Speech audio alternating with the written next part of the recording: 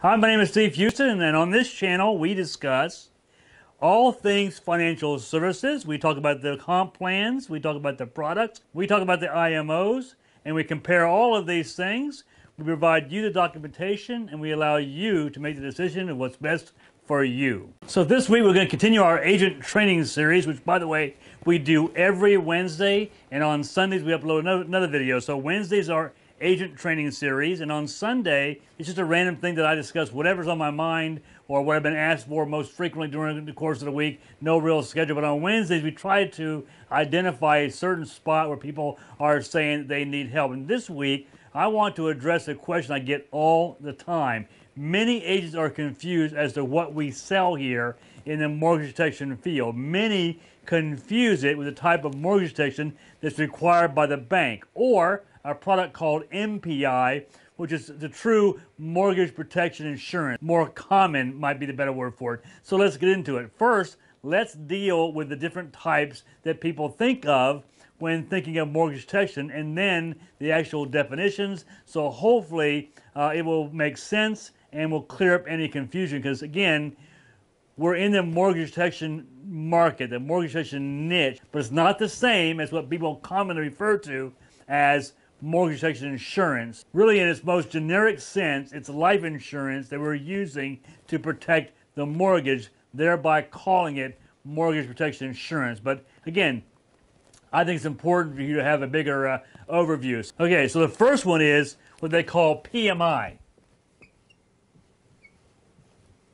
Okay, now PMI protects the lender. Very important to understand that, right? Not you or the homeowner. It protects the lender against the risk that you will default on your mortgage. Conventional financing requires PMI when the loan-to-value ratio, or what they call LTV, is over 80% of the appraised value. So loan-to-value would be over 80%, and that's where this is going to be required.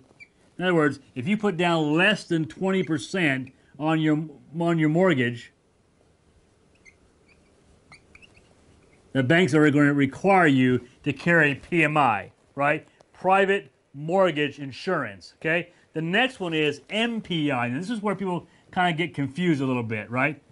Now this stands for Mortgage Protection Insurance. It's more of an optional product, right? It's very similar to what we're doing in terms of that it is life insurance, but again, it makes the loan payments when an unusual insured event might prevent normal payments from being made. A policy is typically intended to pay off the mortgage if the insured dies, right? Obviously, that's what we're doing this for. It also might be used to protect against disability or unemployment. In some states that's allowed, in some states it's not. Either of which could cause hardship or financial distress. So in other words, death, disability, or unemployment, right? So the disability and job loss provisions cover the home's loan principal and interest payments for a set or defined period of time. And in some cases, there can be a waiting period before the disability actually kicks in. This is where it becomes very obvious that it's not a good value and why they should buy from you and not buy this particular product, which is MPI, again, Mortgage Protection Insurance, right? The life insurance component, like the mortgage protection balance, declines over time, right? So basically, you have, let's just say your mortgage is $300,000, right? And over time,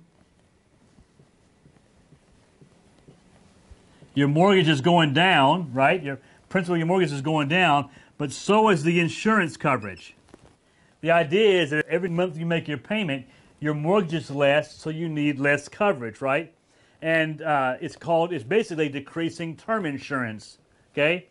Which I do not recommend in any case. In fact, Money Magazine did an article about this many years ago, probably 15 to 18 years ago, and made a big deal about how bad this is, basically calling it a ripoff and a scam. They probably went a little bit overboard, but they're trying to sell magazines. However, the gist of it is true, right? So this is what you're selling against, right? Decreasing term.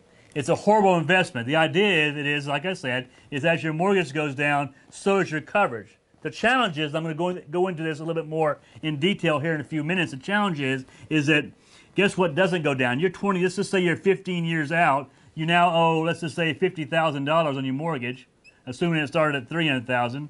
Okay, now you're down to 15 years, and now you're decreasing term coverage. Let's just say it went from $300,000 to $150,000, right? So your coverage has gone down in lockstep. So your coverage has gone down in lockstep with your mortgage. What hasn't gone down is your premium. Let's just say you start out at $300 a month, right? Well, even down here when you only have $2,000 balance on your mortgage, you're still paying not $300K, but $300 a month for that protection. Horrible investment. So again, mortgage is going down, your coverage is going down. What doesn't go down is your monthly premium payment on that coverage. Bad investment, you can do better, and that's exactly what I tell my clients, right? So here's how I explain this in the home. Let me get rid of my board here for 1 second.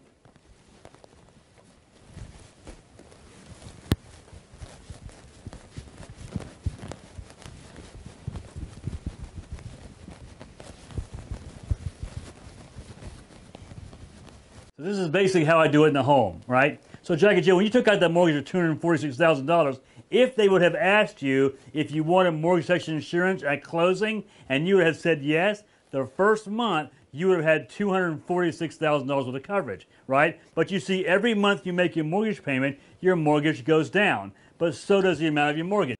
Okay, so when I'm in the home, I'm going to explain it just like this. So Jack and Jill, when you took out that $246,000 mortgage, if they would have asked you if you wanted mortgage protection coverage at closing and you would have said yes, the first month you'd have had $246,000 worth of coverage, right?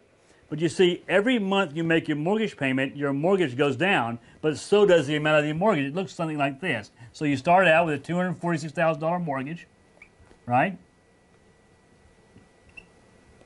So you're going to sell you $246,000. Let's just say the premium payment for that is $250 a month. Okay? Now, every month you make your mortgage payment, your mortgage is going down, right? Let's assume you have a 30-year mortgage. Now, what happens with the insurance coverage you're paying $250 a month for, it's designed to go in lockstep with your mortgage, so it's also going down, right? So again, every time you make a mortgage payment, the amount of this coverage is going down as well. Let's just say you get all the way out here 20 years and you have $10,000 left on your mortgage, okay? Now, your mortgage has gone down over that 30-year period. We're down to 20 years. We still owe $10,000. My insurance coverage has gone down to kind of fit lockstep with my mortgage. So I owe about $10,000 and I have about $10,000 of the coverage, right? So what Jack and Jill hasn't gone down? You're right. The premium payments haven't decreased at all. So you're paying $250 a month now for $10,000 that you used to pay for $246,000, right? Now here's the problem. So 20 years out, you only owe $10,000 in the mortgage. And if someone dies, the mortgage would be paid off with that remaining $10,000 worth of insurance you have for your $10,000 balance on your mortgage, right? But let's just say one of you had a long illness and ended up dying, leaving a ton of medical bills or auxiliary debt so high that they could choke a horse. Doesn't matter. The bank gets the $10,000, and that's because the beneficiary is not your surviving spouse or family. It's the bank. So no other monies are being paid out, and you're left with this auxiliary debt or medical bills. And listen, I don't like that at all, but that's not why I don't like this type of coverage. The reason I don't like this type of coverage is anytime you alter your mortgage, move or refinance, you alter the coverage, right? Let's just say you want to add on to the home, put an extra room in, repave the driveway, etc., and you can afford it, no problem, no big deal. But 6 months before that, one of you had a mild stroke, so mild that they can't even detect it, right? So you refinance to pay for the upgrades. Doesn't matter. If you alter that mortgage in any way, shape, or form, you lose the coverage and you can't get it back again without having to apply for new coverage, and the premiums would be higher as you're now older and possibly in not nearly as good of health, right? Or, worst case scenario, you might be uninsurable, right? And what you told me about yourselves, you can do better than option number one. I don't recommend this one at all. Now we've talked about PMI, which is required if your loan to value is more than 80%, or you put down less than 20%, it's required by the bank. We've talked about MPI, which is this here, which is decreasing term, horrific value. This is basically what we're selling against. This is true, what they call mortgage protection insurance, right?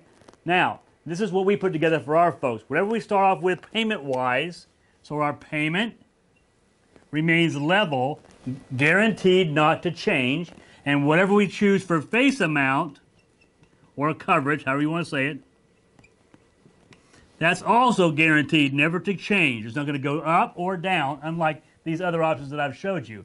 This is basically term insurance, right? Life insurance. Again, we're using life insurance, calling it mortgage protection insurance, because we're using the proceeds from the life insurance to protect the mortgage. The difference is that the bank is not the beneficiary. We choose the beneficiary, and the beneficiary can do what they want to with the proceeds. They don't have to pay the mortgage off. That's why it's not attached to the mortgage, unlike the other policies we have, right? It's separate from the mortgage. We choose the beneficiary. Money goes to the spouse, the surviving spouse, or the kids. They can either pay off the mortgage, pay down the mortgage, or put the money in the bank and use the interest to pay the mortgage. They choose what to do with it, but the home is protected because of the proceeds coming from this.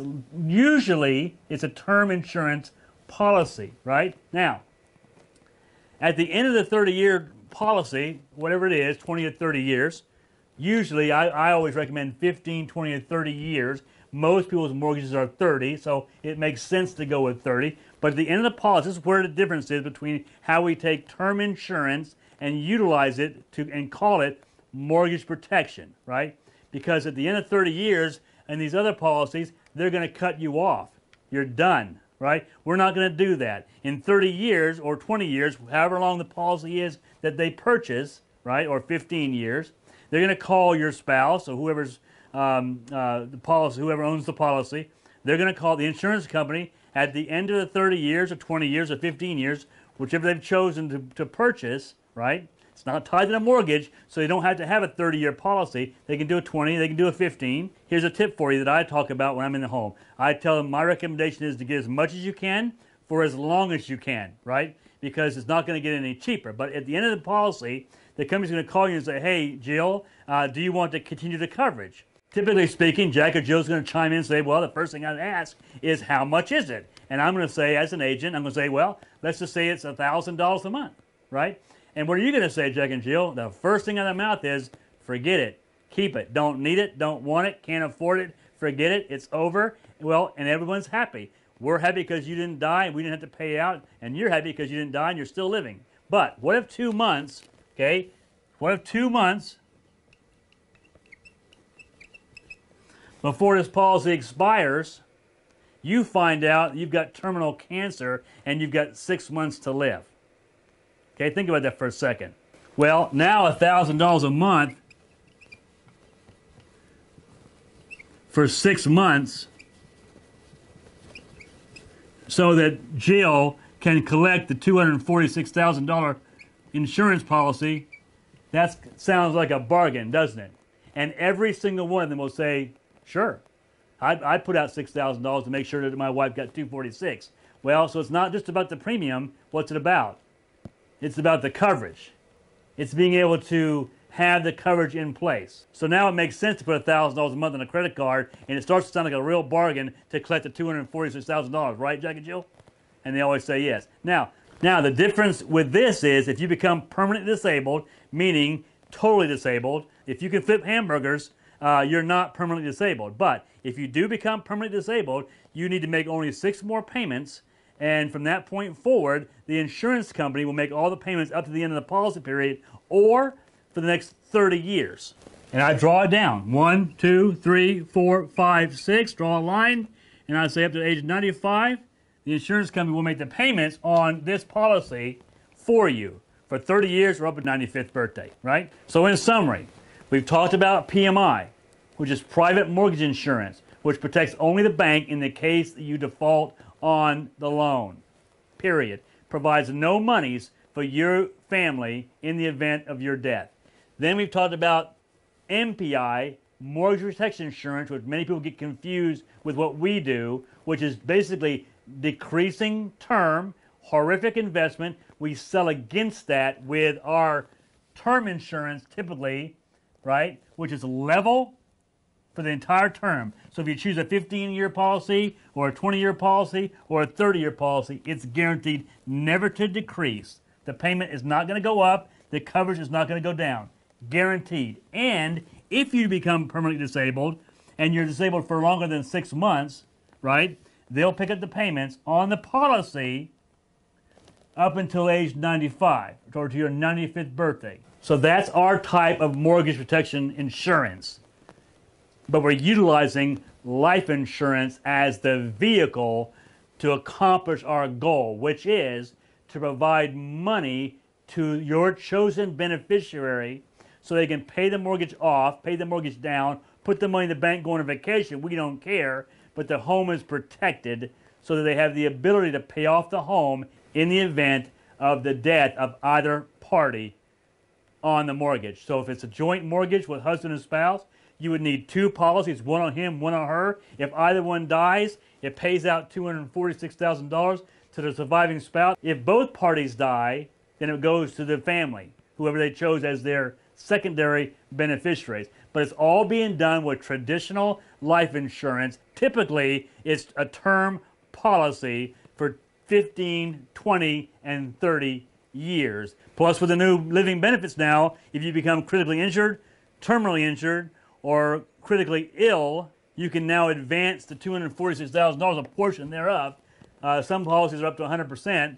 You can get this money up front even without dying, right? Also, you're allowed to extend the benefits if it's in your best interest, not the insurance company, right? All right, that's a wrap. So we talked about PMI, we talked about MPI, and we talked about life insurance as the vehicle for mortgage protection insurance, which is level premium and level coverage, guaranteed never to increase the payment, guaranteed never to decrease the coverage for the entire length of the policy. So we're using, again, life insurance and using it for mortgage protection. We're selling against the commonly known coverage as mortgage protection insurance because that's decreasing term and it's a horrific investment. If you have any questions, post in the comments below. Thank you so much for supporting the channel. Please remember to mash the bell for instant notifications of my live streams. Hit the subscribe button below and you'll get instant notifications of new videos as I put them up. Do me a great favor and hit the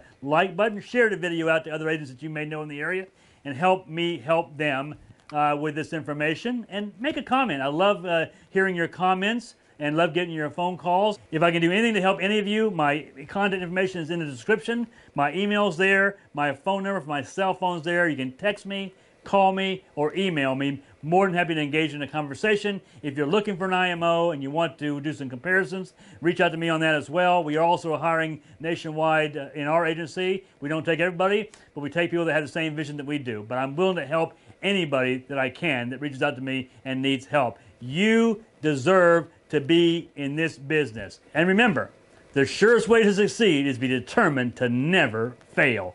Bye.